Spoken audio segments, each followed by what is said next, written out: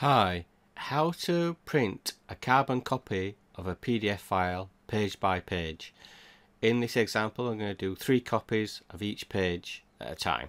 So what I do first is open Batch and Print Pro software. I drag and drop the file that I want to carbon copy. Click Action menu, create a list, carbon copy of a file page by page.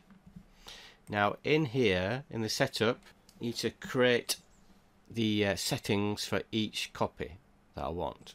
So you can just click create. The first one I just want to print on tray 1. You can change like the paper or anything, any setting.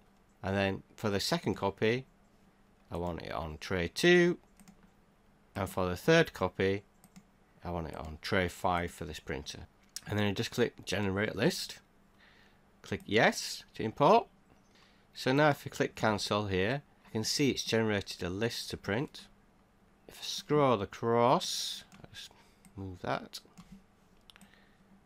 you can see that it's taken the file. The parameters here show which page it's going to print.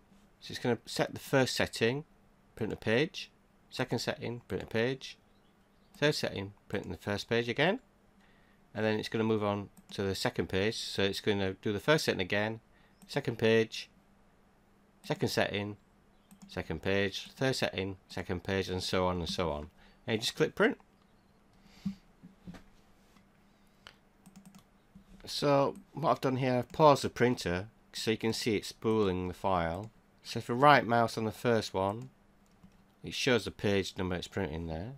I can see that it's set to tray 1, and then the second one it's set to tray 2, and the third file is set to tray 5, and then it just goes on through to the next page, and so on and so on. And that's it. Give it a try.